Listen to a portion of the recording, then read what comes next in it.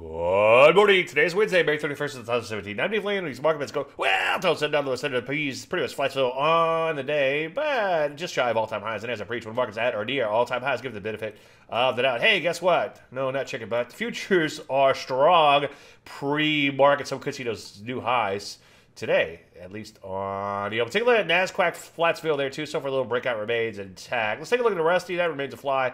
And the oil went down a little bit in here. Well, more than a little bit, down a little more, 3/4%. Some areas looking kind of dubious, such as the banks, as you can see, or regional banks especially, beginning to break down in here. Looks like major tops remain in place there. A lot of other areas doing pretty good, though. Health services making out new highs. Aerospace defense just off of new highs in here. Transports, bam, winning, making new multi-year highs. Anything technology related, most anything technology related, I should say, looking pretty good in here. I like the NASDAQ itself. As you can see, semis accelerating higher in here. So what do we do? Well, continue to look to buy with usual caveats. Wait for entries and audio stops. What's triggered? Any questions? Usual Dave@11.com. My name is Landry. Usually